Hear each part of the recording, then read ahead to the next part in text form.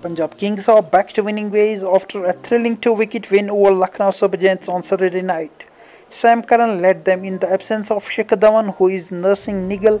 Curran took 3 wickets as despite captain Rahul's 74. Lucknow Super Giants were limited to 158 for 9 in 20 overs. Lucknow Super Giants though started well with their openers stitching a 53-run stand, but then Punjab Kings began landing regular strike to keep them from getting any sort of momentum. In reply, Punjab Kings lost 2 wickets to Yadveer Singh inside 3 overs, and then Matthew Short once again threw away a bright start to be out on 34. Sikandar Raza then settled in before he started playing his shots.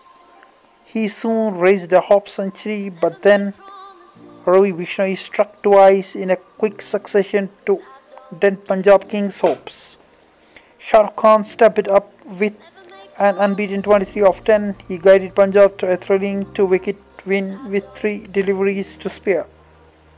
Sikandar Raza was declared man of the match for his brilliant performance. For these kind of latest cricket updates, please subscribe my channel and press the bell icon. That's it for now. We'll catch you next time. Till then, take care and goodbye.